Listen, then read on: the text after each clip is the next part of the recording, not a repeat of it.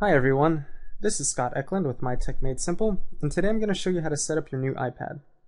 I'm going to be using the new iPad, also known as the iPad 3, but you can follow along even if you have an iPad 2. The first step after you get your iPad out of the packaging is to hold the power button found in the top right corner for a few seconds. I already have my iPad turned on, so I'm going to tap the home button instead. The first step is to choose your language, then tap the arrow in the top right corner. Now choose your country. The default is already correct for me, so I'm going to tap the next button in the top right. Tap to enable location services. This allows the iPad and apps you choose to use your location to give you a better experience. The next step is to connect to your Wi-Fi network. This is the internet connection that you use at home, and my Wi-Fi network is MTMS, so I'm going to tap on that, then enter my password.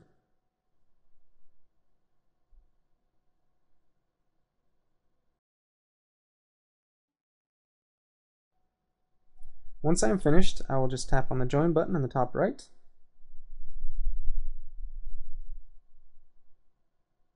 Since this is a new iPad, we're going to tap on Setup as New iPad. If you've ever created an Apple ID for use on your iPhone or iTunes account, then tap Sign In with an Apple ID and enter your information there. If you don't have an Apple ID, then tap Create a New Apple ID. We're going to assume that you don't have an Apple ID, so we'll go through the whole process to create one. Go ahead and enter your birthday here. I'm going to use a random date.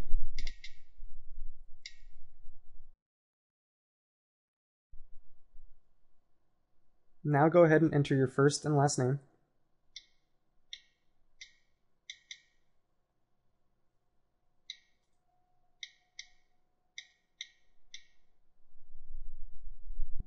I prefer to just have one email address, so if you want to keep your email address separate, or if you don't have an email address, tap on Create a Free Email Address. Otherwise, tap on Use Your Current Email Address. Now, enter your primary email account and the password that you want to use for your Apple ID.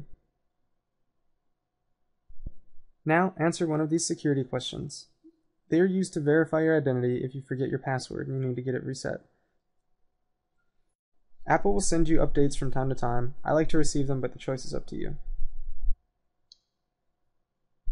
These are Apple's terms and conditions for using their products and services. If you want to use your iPad, you will have to agree to them.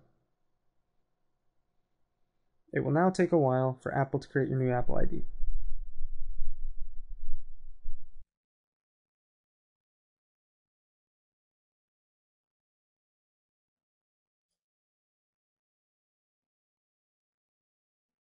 Now that your Apple ID is created, let's set up iCloud. iCloud allows your photos, apps, contacts, and more to stay in sync across your iPad and any other Apple devices you own. Here, Apple will automatically back up your iPad's data. It's safer to back up to iCloud, but you can back up to your computer as well. The Find My iPad service helps you find your iPad if you misplace it. I recommend enabling this service.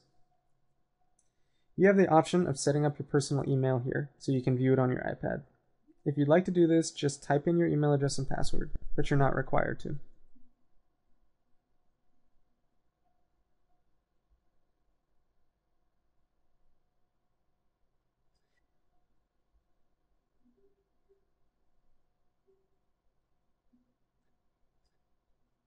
Dictation translates what you say to your iPad into text. Go ahead and tap Use Dictation, then tap Next. Here you have the choice to enable or disable diagnostics. I prefer not to enable diagnostics, but the choice is up to you. Finally, tap Next to finish the registration of your iPad. For this demonstration, I'm not going to register with Apple, but you should. And finally, tap on Start using iPad. You're now ready to start using your new iPad. You can watch part 2 of setting up your new iPad to see how you can download and install the latest apps and games.